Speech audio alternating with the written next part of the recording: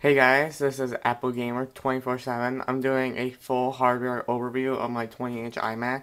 I was going to save this video till I had it for 8 months, but I think I know enough about it now that I can do a full hardware overview.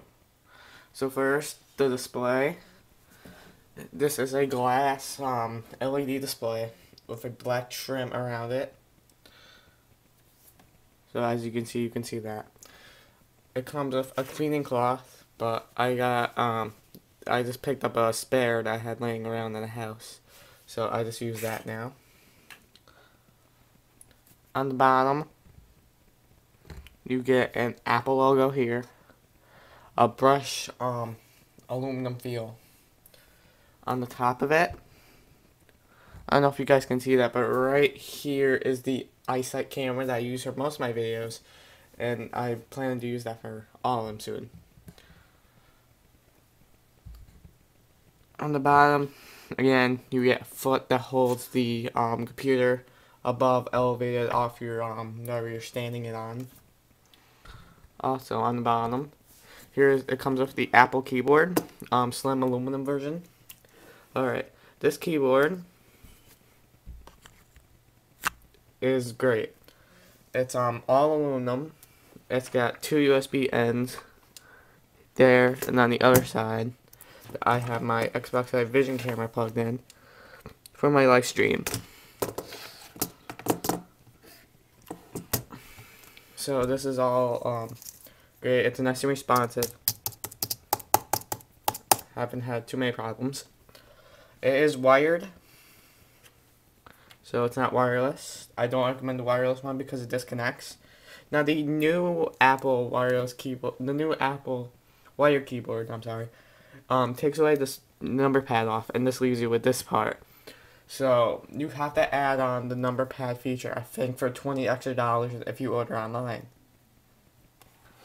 So that's the keyboard.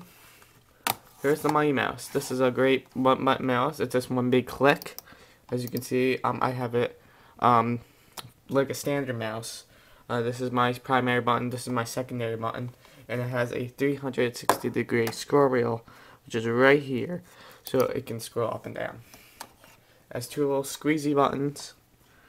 On the side here, that's one squeezy button, and there's 2. If you squeeze that in, for me it activates Expose, which is lets me see all my windows at once.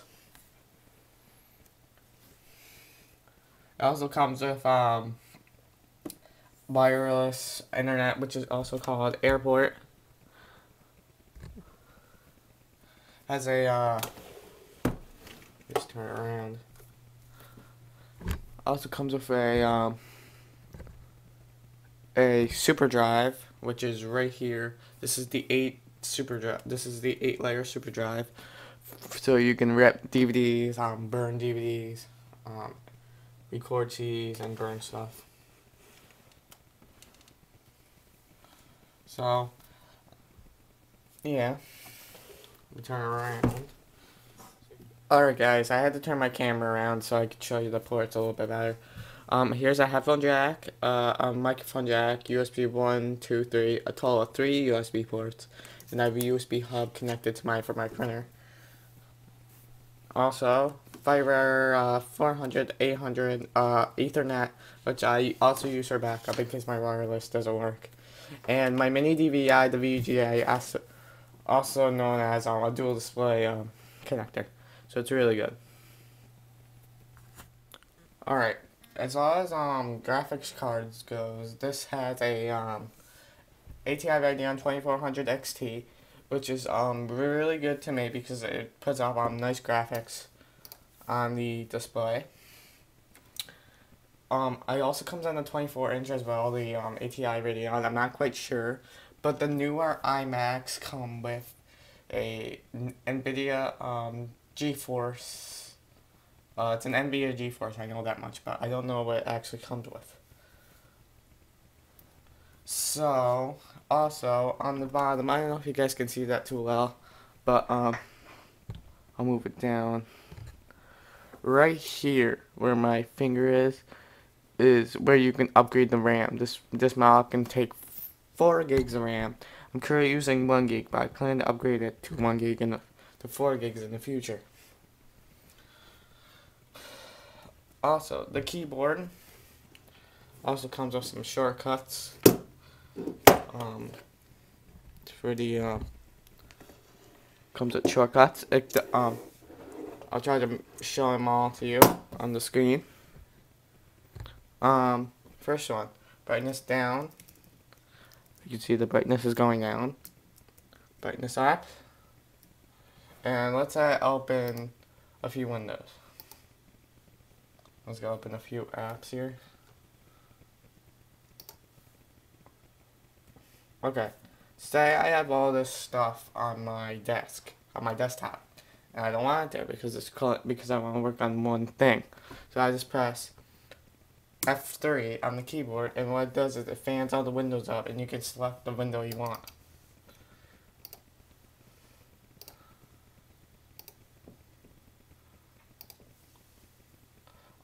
The next one on the keyboard shortcut is dashboard. This displays all your widgets. And one widget that I do like you guys to know about is iStat Pro, which is right here. Of course, you get your iTunes controls, back button, 4-button play pause, and you get your volume up and down, and your volume down. And here's mute, and then volume down. And then here's an eject button, so you can eject your CDs. So yeah, guys, that's basically about it. I probably will do an update video once I have the RAM upgraded, and if I have any more opinions on it. Also, I will be doing a full review of Leopard coming up in the next few weeks. So I will see you guys later.